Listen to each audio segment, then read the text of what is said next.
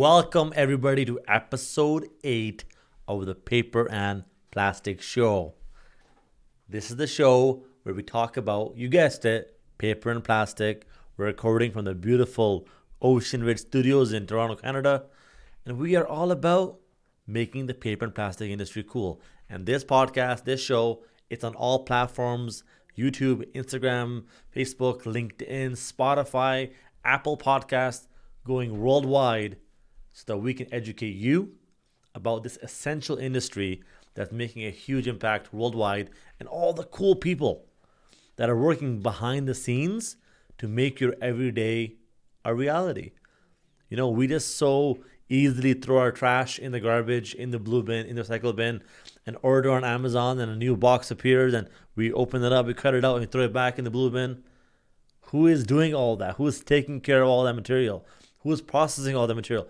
Did you know that all of your Amazon boxes primarily are made from recycled craft or recycled boxes? I'm not sure if you knew that. And a lot of the material that you throw in the blue bin, it makes its way back into the cycle to be reused. There's pretty much two types of paper. There's virgin material and there's recycled material. Virgin material, just like virgin olive oil, is brand new material. This is the material that comes from the trees. They get pulped down, they get into a big mush, and it creates virgin fiber and virgin paper. This is brand new paper.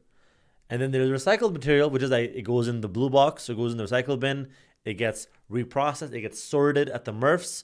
They remove all impurities to the best of their abilities, and then they make new paper.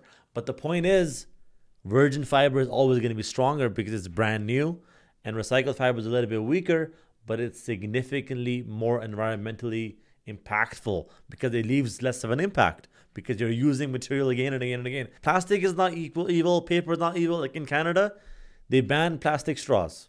I mean, I have a whole thing to say about that. We use plastic everywhere, but you know, plastic straws, it's the devil. It's actually one-time use or single-use products. That's the problem.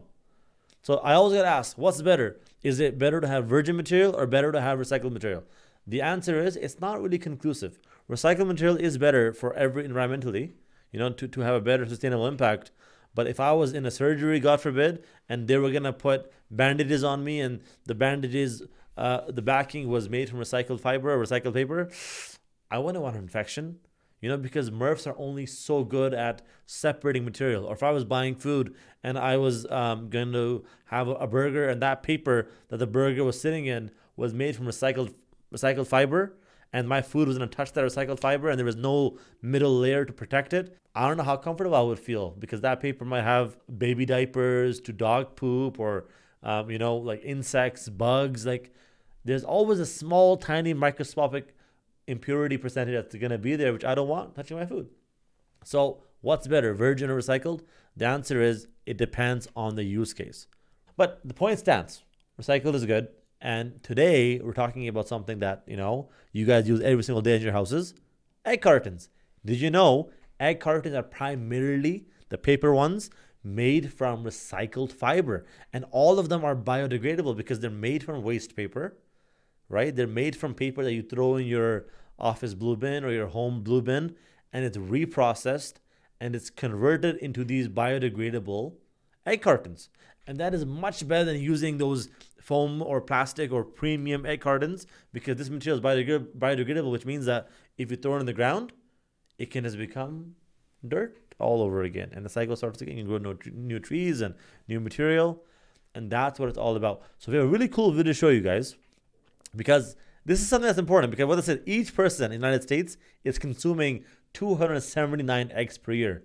Quick math, 279 divided by 12. 23? There we go. That's better. So you're using about 22 and a half egg cartons a year. And that's just you. Like one American is using 22 egg cartons a year. Now you times that by your family, you times that by all the people in your community. That's a lot of egg cartons. So if we're not being socially responsible and using materials that can be biodegradable, it's gonna pile up. So let's watch this video. We're gonna react to it. This is by Shiliu Machinery on TikTok, and they're gonna show, I'm assuming, how waste paper converts into egg carton. Okay.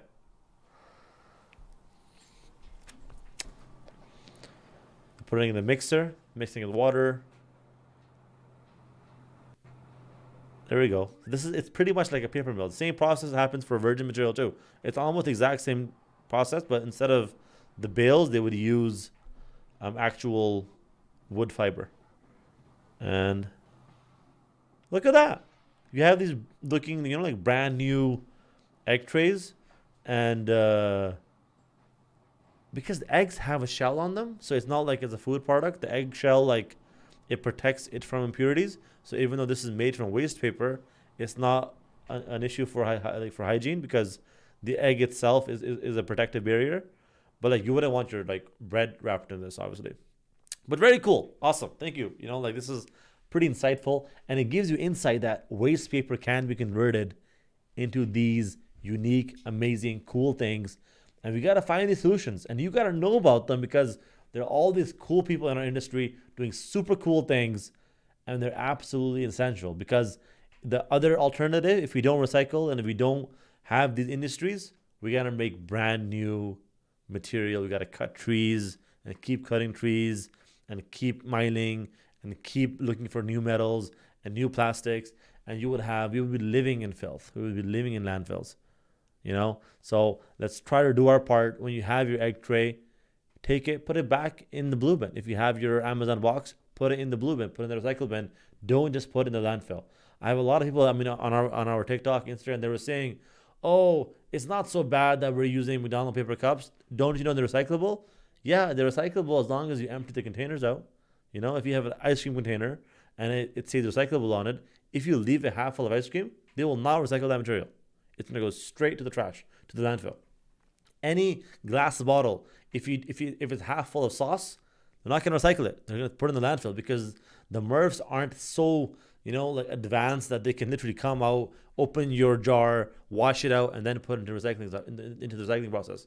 So you have to clean out your bottles, clean out your boxes, clean out your jars. Otherwise, it's just landfill. And we can use this material to make new material, and that's super cool and super important. See you in the next one. Paper Plastic Show, and we're out.